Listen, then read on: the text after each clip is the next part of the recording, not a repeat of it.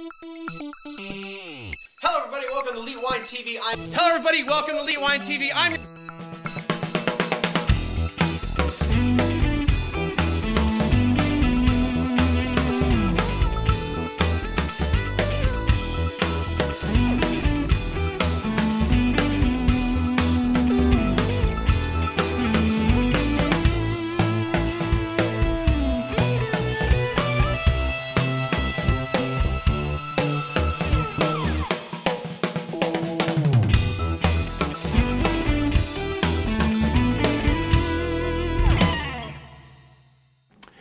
everybody, welcome to Elite Wine TV. I'm your host Mark Fusco here for another edition of the show. So I'm moving on with more white wines. So this wine I got from Underground Cellar. Wow, I haven't had one of those on the show in a while. And I got a whole bunch of them too. And I got more coming later this year when I have them shipped more. Anyway, so this I've had for a minute. It's the 2014 Henri Darnat Bourgogne Chardonnay. It's called La Jumalie, and I thought the La Jumalie meant something, but it doesn't say here on the website. Their website really isn't that great. It just like lists stuff. Let's see, Côte de Beaune is a sub-region on it, and yeah, that's really about it. It doesn't really give you anything else. So yes, and I think I paid 23 bucks. Let me look it up real quick. Paid $23 on Underground Cellar. And I really don't know much else about Henri Darnat because I can't find anything else about this dude. Anyway, so let's just get right into it.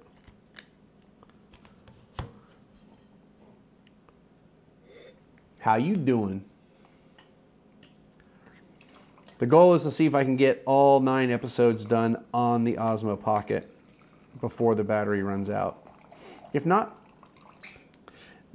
the Vixia is totally fine because it's plugged into power. Alrighty. After this episode, I might see if I unplug and replug it in if it starts charging. Or look to see if it's charging, but it doesn't say it's charging over there. So real quick with this, when it's doing the 4K 60p, first of all, the thing gets hot. That's another negative to the Pocket is long term, like you just keep recording, it gets hot. I don't think it's really designed to sit there and record for 2 hours straight. Again, another reason to use the phone or use the Vixia because the Vixia never overheats. It also might be why it's using more power than it can draw from the power bank. So that might be what's going on with it too. All right, let's just get into the wine. Wow, man, oranges and peaches like the last 3 wines. I highly doubt the next wine's gonna be oranges and peaches because it's Sauvignon Blanc. But yeah, I mean, like oranges and peaches like a broken record the last 3 wines. But this was a little more focused. So, and again, like candiedness.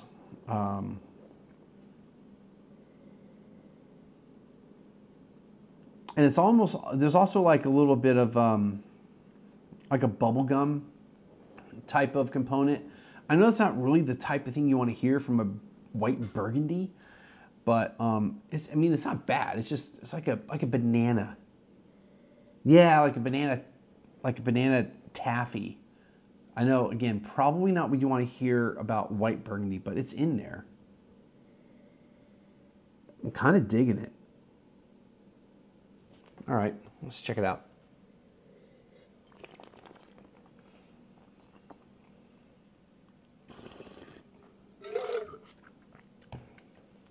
So the oranges and peaches there, the banana is not as prevalent. There's a touch of green apple to it, touch of caramel, like caramel green apple. It was probably more caramel than really banana, but it's almost like a caramel candy. Yeah. Wow, it makes me feel like I should have this for Halloween, but I've already tasted it, so I can't make it Halloween wine.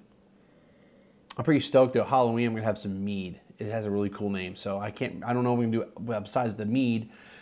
I can't figure out if I'm gonna try to do all mead or like some other stuff, but I'm looking forward to that. Yeah, man, and it doesn't seem like it's like an overt use of wood either. It probably is like used wood, considering it's not Chablis. It's probably not all stainless steel or concrete.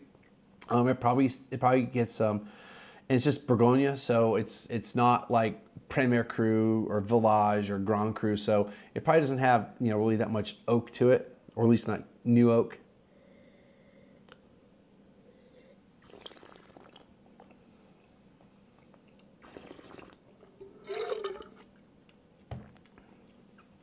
On the next couple tastings, that caramel isn't as prominent, but it's definitely a really bright, kind of higher acid, Chardonnay.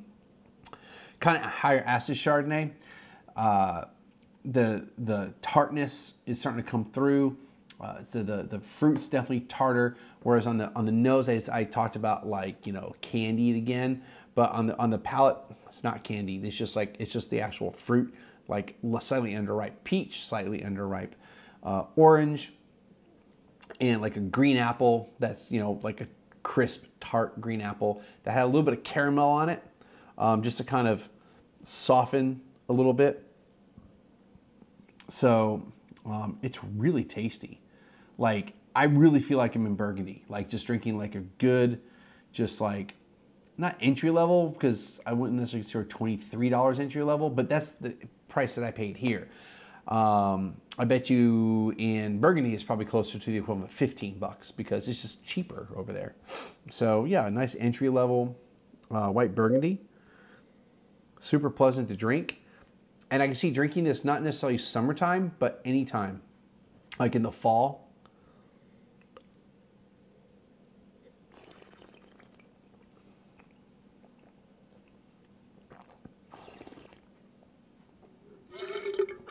Yeah, it's really tasty. Nothing complex, nothing necessarily overly serious, but an easy to drink, really good wine that you're not disappointed with. All right, so that's gonna do it. Wow, that was quick. That was quick. That's gonna do it for this episode. You wanna click the links above to friend me up. Click the links below to, there's only not much to find out, but I'll put the website. You can at least look at the other stuff that they make. Let's see. You can hit the donate button over there on PayPal. Send me a few ducats to help offset the cost of Oregon. And we'll see everyone again next time.